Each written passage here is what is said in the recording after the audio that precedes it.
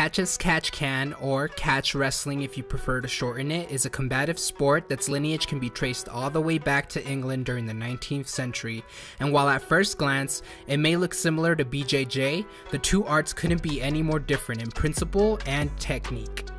While many see BJJ as the gentle art form, catch wrestling is seen as its polar opposite, focusing on hurting and hooking any limb you can get your hands on. And whereas leg locks and knee bars may be considered taboo or dirty in some styles of BJJ, in catch wrestling, it's seen as just another way to hook and stretch your opponent.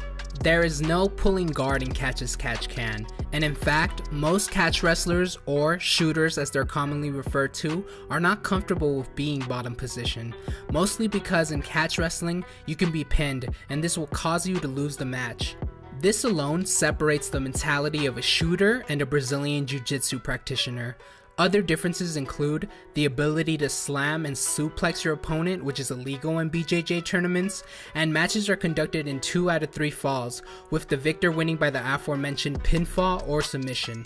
Catch wrestling achieved its peak of popularity during the Roaring '20s. In fact, from the 1900s to the 1920s, catch wrestling's popularity was second only to baseball, and superstars like Frank Gotch, George Hackenschmidt, Strangler Ed Lewis, and Farmer Burns were household names.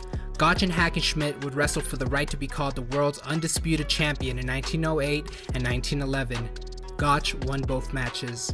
Today, catch wrestling is seen as having a resurgence thanks to people like Billy Robinson, who taught the art form to modern fighters like Josh Barnett, and to Karl Gotch, who taught the art form in Japan, which helps set base for what would become known today as MMA. Here's a fun fact before the end of this video. Did you know that the phrase "say uncle" originated from catch wrestling as a verbal sign of submission? So if you ever said "say uncle" while picking on a younger sibling, that's just the result of catch wrestling being so popular at one point in time that the term has managed to travel through different eras. And that's pretty cool if you ask me.